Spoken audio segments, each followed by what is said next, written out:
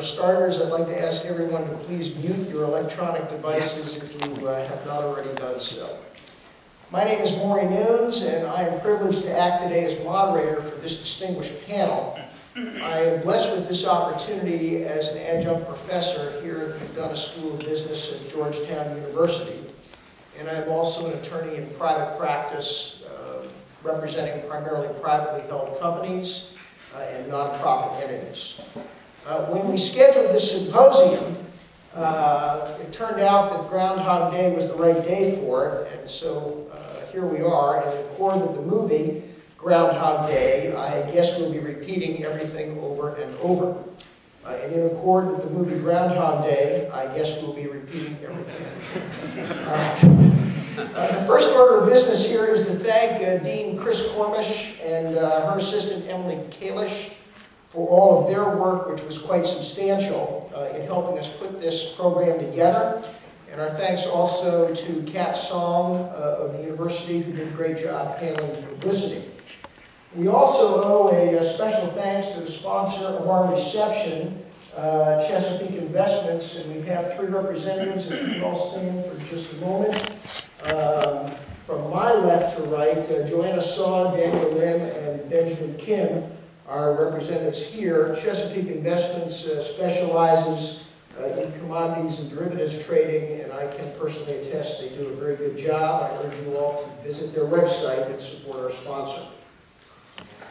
Speaking of the program and the panel I am about to present, I also have to mention, if you look at the program, there may not be a lot of identity between the pictures you see there and the faces you see up here. I hopefully make a better moderator than I do a digital computer programmer, technological guy, and so many of the photos are either squashed or slimmed down, which I figured I wouldn't change the ones that are slimmed down. Nevertheless, allow me to introduce our panel, and I'm going to start on my right, and we'll move, that's the audience's left. First of all, is Barnes Lawson Esquire. He's an attorney who practices locally regulated land use law in Virginia. And Barnes, would you say a word or two about your practice? Thank you very much. For about 3 years, Maury and I shared offices in Arlington. It's a pleasure to be back associated with him in this capacity. I've been practicing law for about 30 years. I specialize in land use. If you buy a piece of property and you want to use it for something specific, if you come to me, I'll help you through that process. We've had clients that do urban villages, Pentagon City, Merrifield Town Center. We have clients that want to that come to us and they want to build a high-rise. We'll do that. Some people want to open up their business in it. A group of doctors right now that we're assisting. Sometimes clients come to us and they simply want to put an addition on their house, and we'll help them through that also.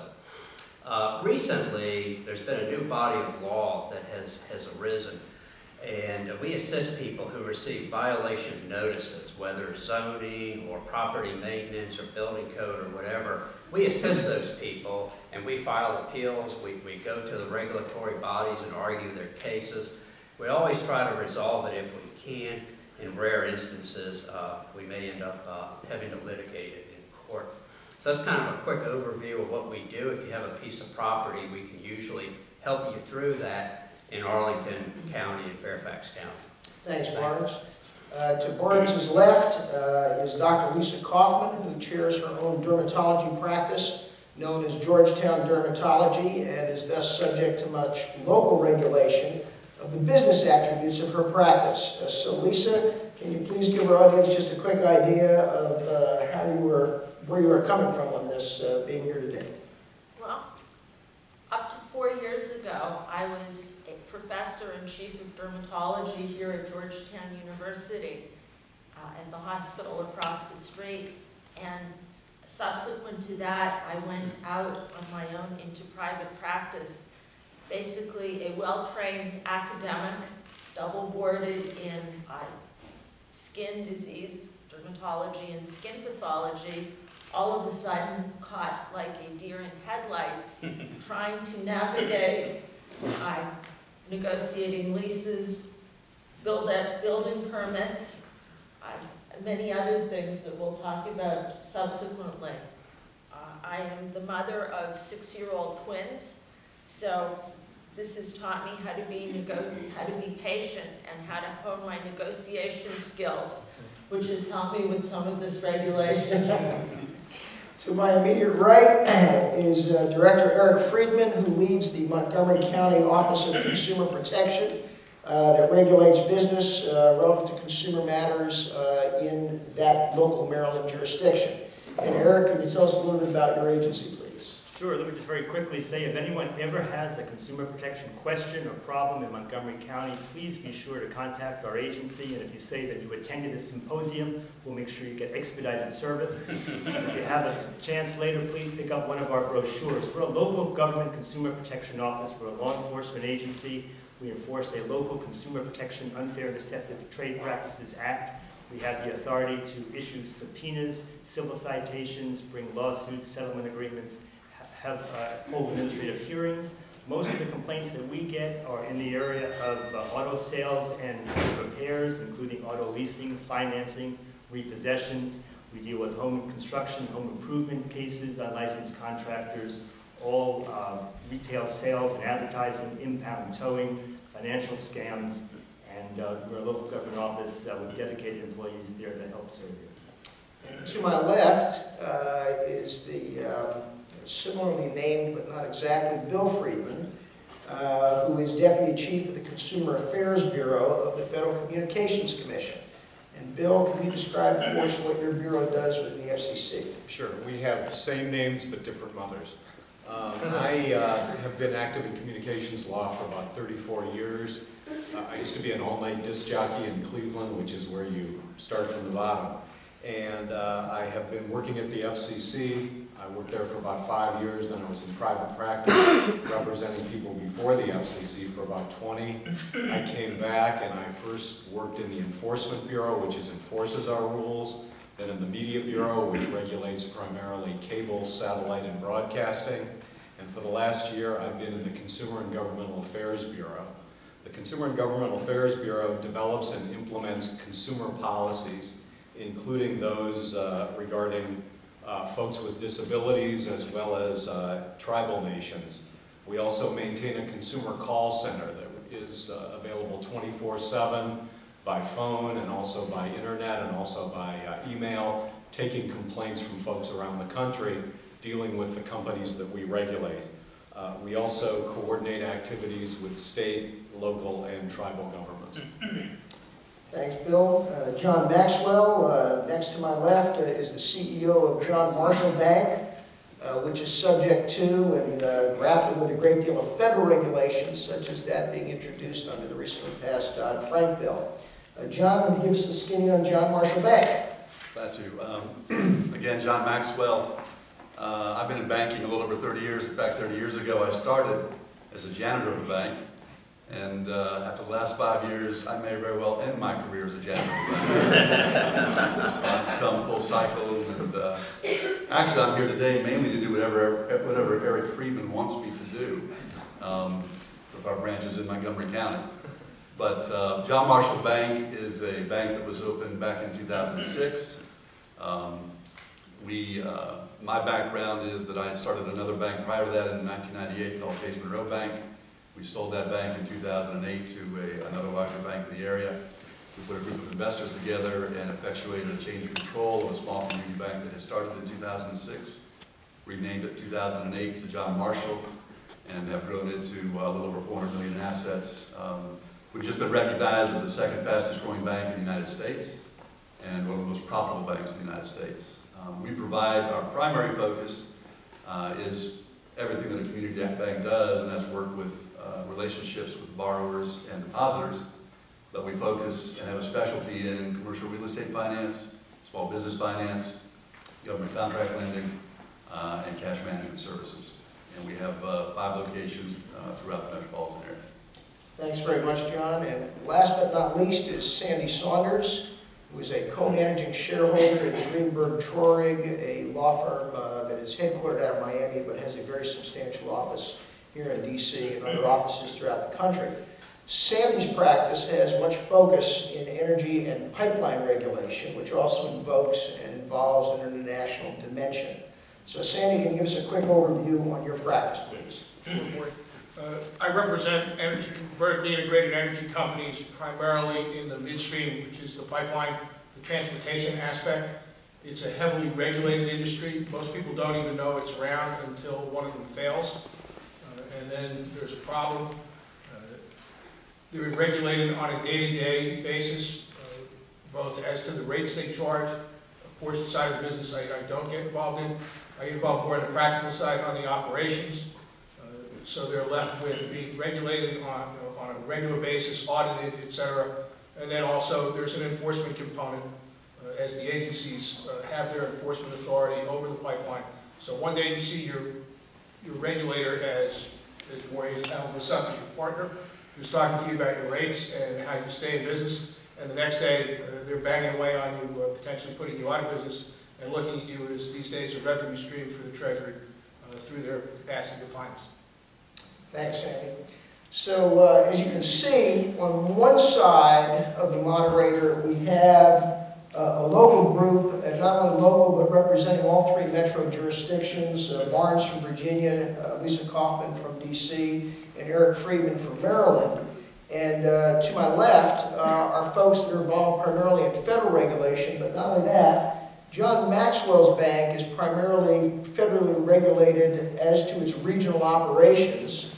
Bill's organization is dealing in national scope, and Sandy's practice involves an international scope. And in fact, he didn't mention it, but I will. When the president of one of the large Russian oil and gas companies was arrested in the Soviet Union, Sandy was the American counsel who was flying back and forth regularly to Europe to assist in some of the aspects of that case. Our goals here today are basically three. One, we want to tease out the commonalities. What is it about regulation that whether you're trying to get a license for your dog or you're trying to get your airline certificated, what are the common themes? What are some of the do's and don'ts and possibly some of the best practices that apply? And if you do get to the point where the regulator and the regulated are in a standoff, what happens? You have to fight? Does one side have to capitulate? How do you know when you get there? What are the alternatives? So I have high hopes that with this very diverse and conceptually different backgrounds among our panel, that we're going to be able to determine these commonalities and get to that point. Those commonalities that we're seeking are the general, but I want to start with the very specific, and on that basis, let me turn to Lisa Kaufman and ask you, Dr. Kaufman, when you were establishing your practice, can you describe for our audience and the rest of our panel some of the regulatory, we'll call them challenges, that you faced, and if possible, can you give us an idea of how that affected the costs for the practice and still do today? Well, in order to open a medical practice, you need to satisfy many regulatory agencies, starting with simply getting a medical license. But in order to practice, you don't just need a medical license. You need a national provider ID number. You need a controlled substance number, and not just a controlled substance number with the federal government, but a controlled substance number for the state in which you practice. On top of that, you need to make sure that you have adequate continuing education to continue to satisfy the licensing requirements so you maintain your licenses. And then, once you have all your professional numbers, you then move forward to the next step, which is getting numbers for the practice. And that includes tax ID numbers. If you sell, as a dermatologist, any creams or lotions, sales tax numbers, and then you move forward to the next set of numbers, which are your clinical and laboratory licensure numbers. And our practice has the physical practice where we see patients in DC, but we have a laboratory where we make slides in Easton, Maryland. So this required an attorney in DC, namely Maury, plus an attorney in Maryland representing 2 different PLLCs applying for different sets of billing numbers with different states. In order to have a license number for the lab, it's called a CLIA number, you have to fill out a 9-page application. The application has some very straightforward questions, or questions that should be straightforward. For example, what is the name of your facility? Where is it? And how many specimens do you process a year? The problem with this, though, is in order to have a facility, you have to have signed a lease and presumably started to pay rent. In order to be processing however many hundreds or thousands of specimens you process, you have to have hired personnel to do this. However, you cannot bill for any of your services unless you have your billing numbers, and you can't have the billing numbers without having your CLIA, which is the Clinical Lab Improvement Amendment number. And this delay can take anywhere between 6 months to a year for anybody starting out a practice. And it seems that there's no way around this except to have 1 year of your life where every day you fill out applications and you're calling up different agencies in different states, hoping against hope that their monthly meeting for your application will be at least the week before the monthly application for the next step of the next process that you're trying to do. Let me hold you there, Lisa, if I may. That gives us a pretty good idea of some of the challenges. I'm sure you could probably go a couple hours on this because I remember what it was like. John, let me turn to you on the federal side. And with the past couple of years, everybody's aware that the banking industry has been in some degree of call it excitement. And I'm wondering, on the federal side, what kinds of regulatory challenges you faced and the bank has faced? Banking has always been a very heavily regulated industry. In fact, it's one of the most heavily regulated in this country. I've started 2 banks, essentially.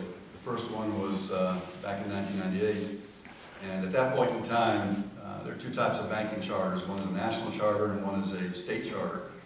And whichever charter you choose determines your primary group of regulators, either the OCC and the FDIC, or the Federal Reserve, the State Banking Authority, and the FDIC. The application process back then was essentially 3 separate applications, each one about 200 pages, with basically asking the same questions in a different format. And the process took about 4 months for approval. Fast forward to John Marshall days, when we were looking at starting a bank in 2008. That process remained the same in terms of the application. However, the time frame had been extended to a maximum of 4 months to 12 to 18 months. There is, because of the change in the economy and the general concern about banking, the regulators took a very conservative approach to allowing any new charters at all and basically put up a barrier to entry. There are many stories out there of bankers who went to start a bank, raised their capital, and then after 18 months, didn't get an answer, yes or no, but basically said, we'll let you know someday. So it has become quite a different world in banking, and the barrier to entry has gotten much higher. From a regulatory standpoint, I run a community bank.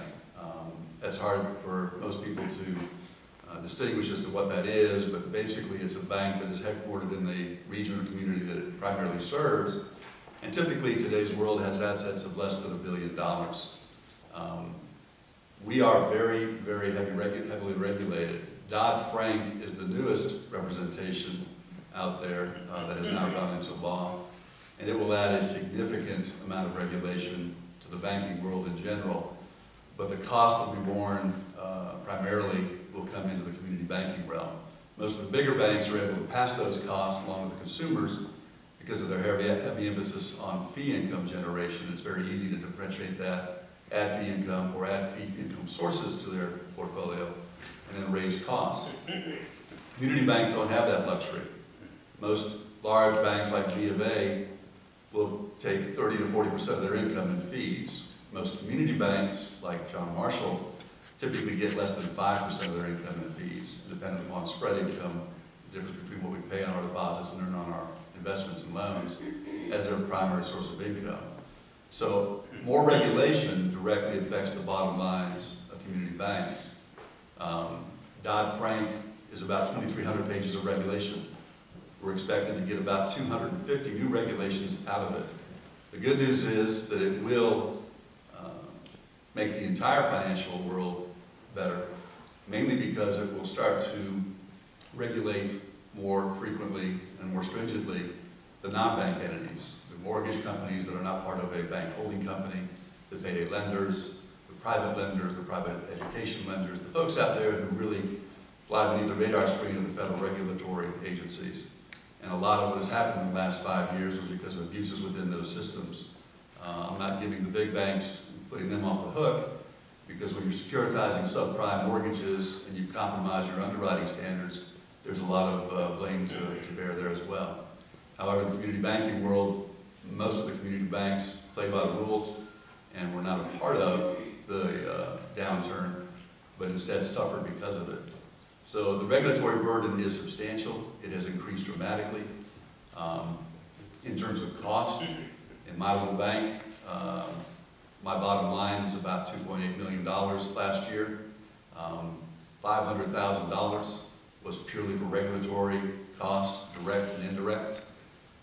The banking industry has estimated that Dodd-Frank will cost the banking industry at least $10 to $20 billion over the next 5 years in terms of implementation. In fact, all of regulatory costs or compliance costs in banking in 2010 was estimated at about $26 billion. In 2012, it will be somewhere around $32 billion. So there'll be about a 22% increase in costs just from Dodd-Frank alone. Okay, so I think what I take out of these two discussions are what we might describe as three different problems that have been surfaced so far. One of those problems is the notion of ambiguous requirements, as Lisa indicated, where you got questions that, how do you answer these questions? There's a catch-22, chicken and egg, or the questions just can be interpreted in more than one way. Second issue, which seems to be the overriding, most powerful issue, is the issue of delay from the regulatory side in terms of just waiting to get an answer when you're trying to comply with the law. And the third issue is this multiplicity of regulations rather than for a particular type of activity or a particular type of business being able to go to what might be sort of a one-stop shop where you could deal with everything at one time in one place. So let me turn to our regulators here. Let me go to the federal side first. And Bill, let me ask, is there a way for government, or has government looked at this issue of the impact of delay on the people that it regulates, and what's the conclusion? Well, government has looked at all of these problems in terms of the burdens that our regulation places on businesses and the other folks that we regulate. Our rules come primarily from statutes that are enacted by Congress in response to some desired public good. And usually what happens is the way an FCC rule or a federal government rule is created is that we run what's known as a rulemaking proceeding. That there's something called the Administrative Procedure Act, requires that we provide public notice of what kind of rules we're going to consider adopting, and then allows all interested parties the opportunity to come in and comment on them. Last year, President Obama issued a couple of executive orders that called on federal agencies, including the FCC, to take a hard look at the cost and benefit of any rule that we're considering adopting. And a great part of this rulemaking proceeding is getting input from the industries and the individuals that we're going to be regulating to find out whether the benefits to the public outweigh the costs to the folks that we're regulating. The second thing that these executive orders required federal agencies, again like the FCC, to do is take a retrospective, hard look at all the rules that are on the books.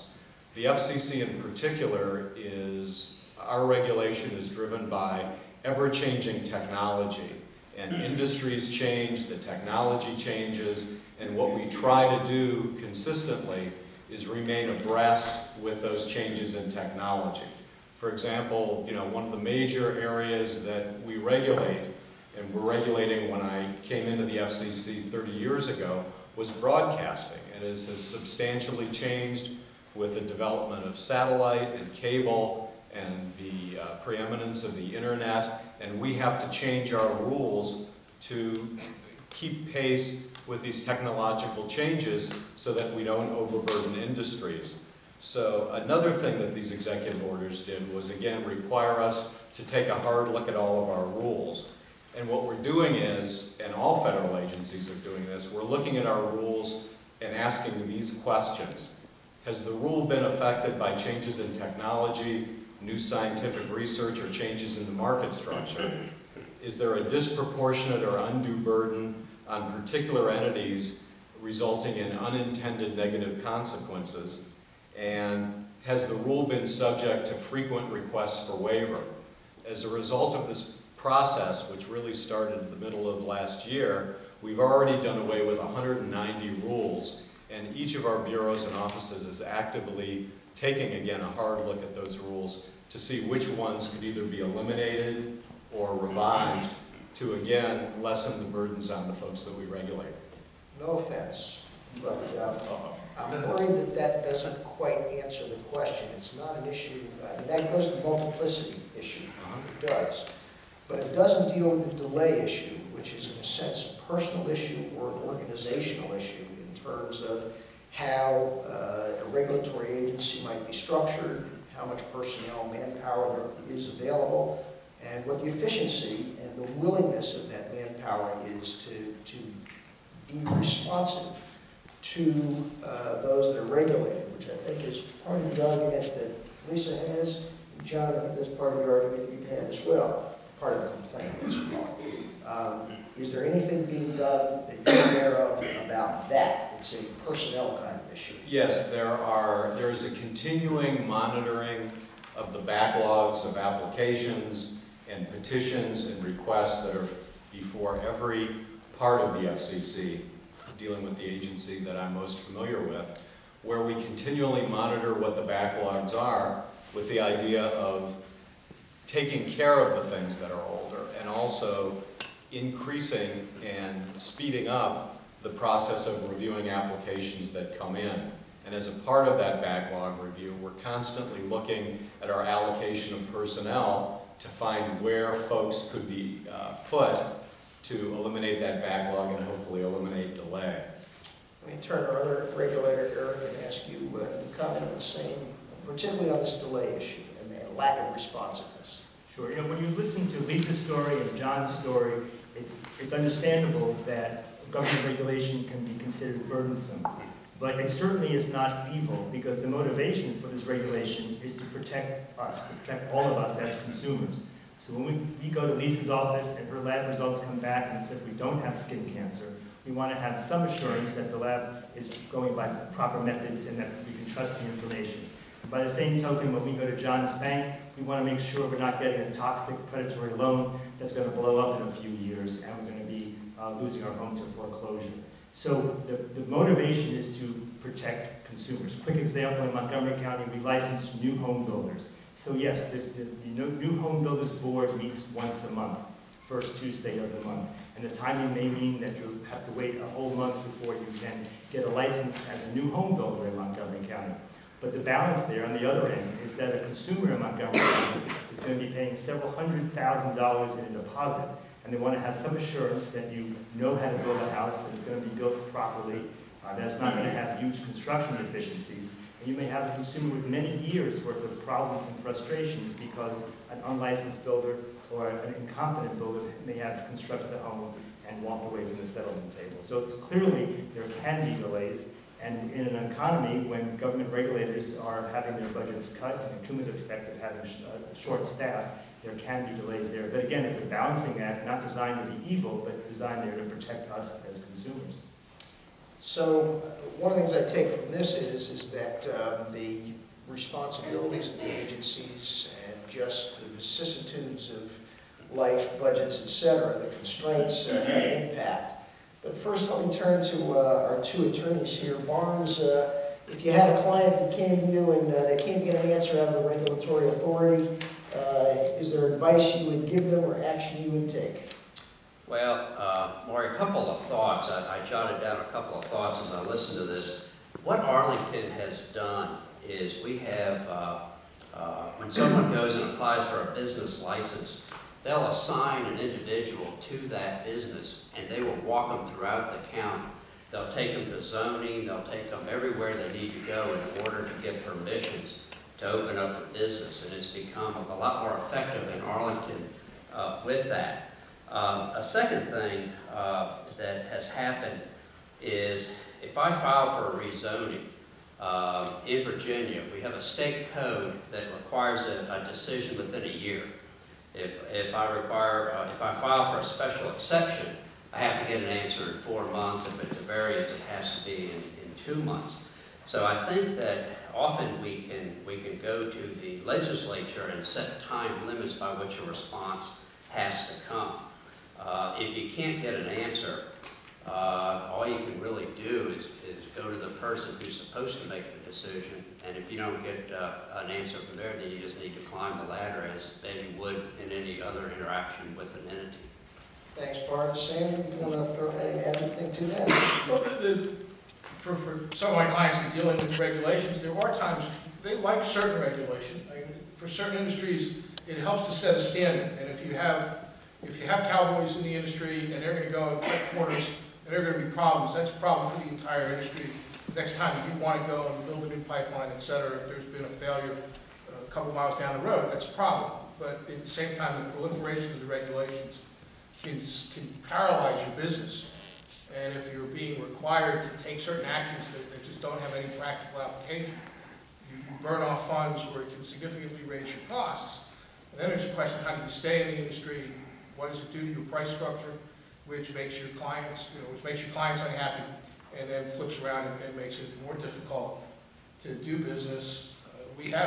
I see with clients, and in one example, clients have turned away from doing business because the regulations just reach a certain point. It goes more to what people talking about Dodd-Frank and Sarbanes-Oxley before it. The great, yes, it was designed to address certain problems, but I know of at least 2 businesses that have turned away from the United States from bringing their businesses here because the cost that they look at in administration and accounting and oversight to comply with Sarbanes-Oxley, and now with some of the Dodd-Frank, they can go to London with London's real estate prices and function more efficiently and less expensively. And so if you had clients... They're going. I can't argue with them. No, I hear you, but if you had clients that were coming here and faced this kind of delay, such as John or Lisa described, is there advice you give your client about how to deal with that delay, anything more than what we've heard from Barnes? No, not enough on the industry side. Okay, all right, not from the industry side.